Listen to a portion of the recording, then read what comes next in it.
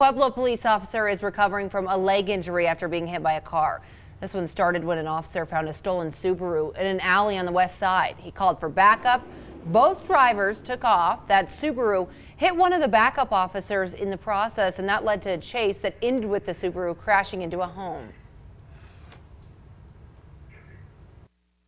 I mean, it was right behind my home, literally behind my home. You know, it was kind of spooky knowing that it ended in my backyard pretty much.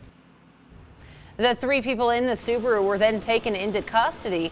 The injured officer does have a sore leg, but no broken bones. When police first spotted that stolen Subaru, it was parked with a Volkswagen that police also say was stolen. That car got away, but overnight, Pueblo PD tweeted out that the driver of that Volkswagen had been arrested in Pueblo West. Simone Garuli Jr. now facing motor vehicle theft and other charges.